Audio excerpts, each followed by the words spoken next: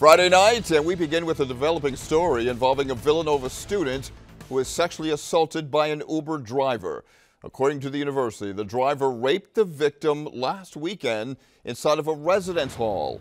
Action News reporter Sharifa Jackson is live from Villanova's campus with the full story tonight. Sharifa.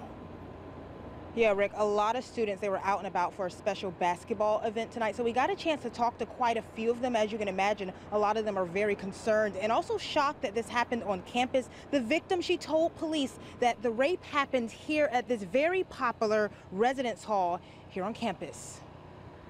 It was very hard to read, I think. Yeah. It was very hard. Disheartening. It was just after 7 p.m. Villanova police sent out a safety alert to all students and staff. A female student told police after she was dropped off at the Commons Residence Hall complex by an Uber driver.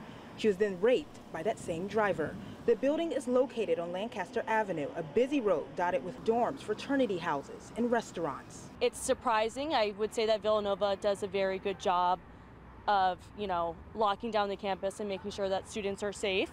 So obviously when I got that, it was a shock. Awful that it happened.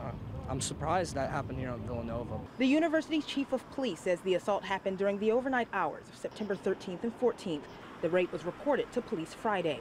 Villanova University police have since identified and contacted the Uber driver, who has been banned from the university property while this matter is being investigated. The incident has also been reported to Uber. It's not something any of the students we spoke to recall happening in recent years. I would just like to also acknowledge the person who came forward. That was a really, really difficult thing to do and really brave on their behalf. This student tells me she's already taking precautions. Especially as a girl, I normally have a lot of girlfriends with me, or some guy friends too. Just smart to not be alone. Very awful, and I hope that it doesn't happen again, and I don't think it will, because Villanova is very good at reacting. And a spokesperson with Villanova says the university is providing the victim with all the necessary support and resources. And as far as Uber, a rep tells us that they are appalled at what happened and that they banned the driver as soon as this was reported to them. In Villanova, Sharifa Jackson, Channel 6 Action News. Rick. All right, Sharifa, thank you.